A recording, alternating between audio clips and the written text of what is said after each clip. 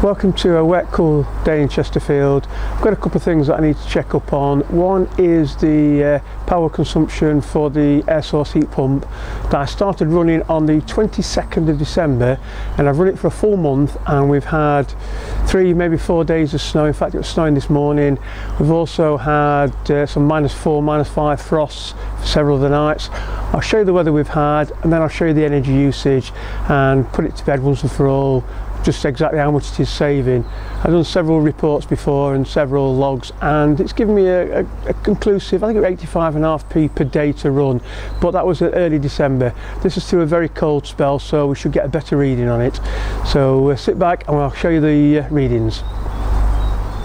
Just a quick reminder again, this is what we've got: the filter unit, the outlet, through the pump, through the existing UV, and then we've got the bypass set up there. As you can see, it's cut off at the moment, so the water is diverting out the pond, out the filter house to the unit there, back in the other side to the pond there. So this bit, the 2 metre run of pipe work, is not insulated, but it is indoors, and it's sat around 10-12 degrees in here. I'll show you the outside in 1 second. That's the reverse side of the shed wall, the fence wall, filter house.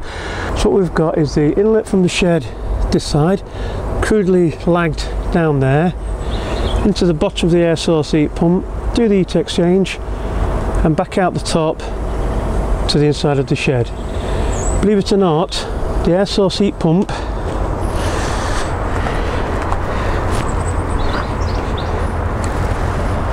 is running and blowing at the moment. As you can see, it's heating, and it's currently, the water back to the pond is 17.4 degrees it's putting in there, and you are literally 10" from the fan unit and the air source heat pump. So that's the noise it's generating. I'll just pan back, and you can see the lean-to and the shelter down to the air source heat pump.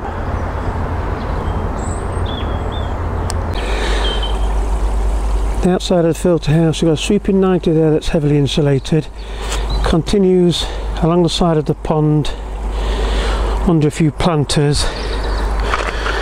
You can see there, it's just barely at the top of the surface of the, it's just there at the top of the gravel. Continues along the side of the fence and the shed. Got a blue lever valve there that sweeps into the pond, and that's the return.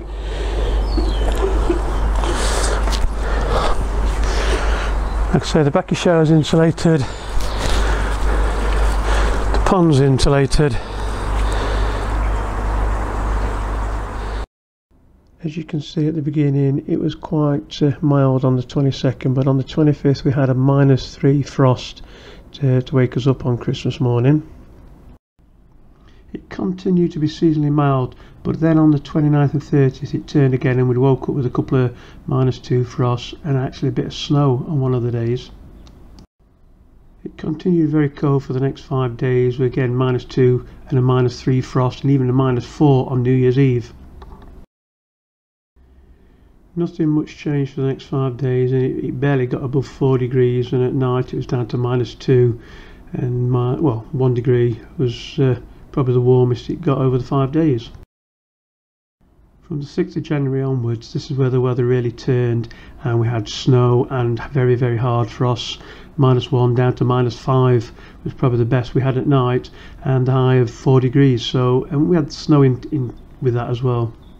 At the beginning of the next week we had a slight increase in temperatures, but it soon dropped back down to 0 and -1, and spots of snow as well was spotted over those few days. The next 5 days it was very mild with a bit of rain, well, a lot of rain, and a high of 10-11 degrees on some of the days, but it did drop down to 0 and 1 degree a couple of the nights. And then we had snow on and off for the last couple of days, with a temperature down to 1 degree max and high of 6, but it was very cold, and the real feel was a lot colder than what the temperature said. So onto the logger.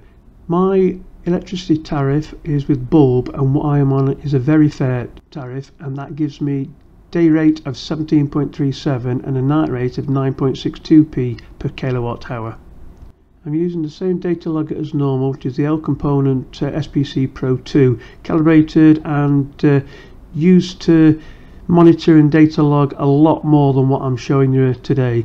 But as you can see, it's set to run from Tuesday the 22nd of December through to Friday the 22nd of December, which is a total of 32 days, and it will log every 13 seconds.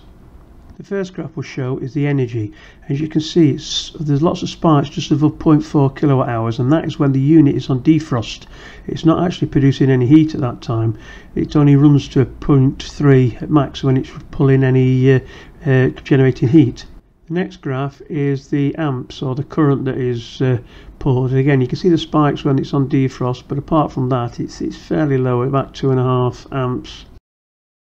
The third graph's not one that I normally show, but that's the power in kilowatts, and again you can see the spikes where the defrost cycle's on, but you can also see the very lows where it's up to temperature and it's not doing anything. The next bit is the most important one of lot. You enter the night rates, you enter the day rates, and it calculates with the energy usage how much it's cost. As you can see, the night rate £8.78 and the day rate £31.60. That works out a total of £40.38p.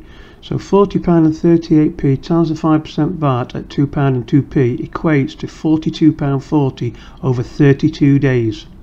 If you then divide £42.40p by the 32 days, it gives you a total of £1.32 per day to heat during very harsh conditions. That's how my air source heat pump is set up and running, and that's the environment it's in, and that's the readings it's giving me. Everybody else's setup is slightly different and will give a different reading, and that is from the temperature they keep in the water, how insulated it is, how covered it is, whereabouts the air source heat pump is located in relation to the pond, and are the pipes lagged. It all makes a big difference. Thanks a lot for watching. If you enjoyed the video, please hit the like button, hit the subscribe button. 70% of the people watching the videos are not actually subscribed, and I'm only 70 people off, or 70 subscribers off of hitting the magic 1,000. And when it gets to 1,000, I'm going to do a little giveaway again, so please hit the like button, hit the subscribe button, check out some more videos. Thanks a lot, happy ponding.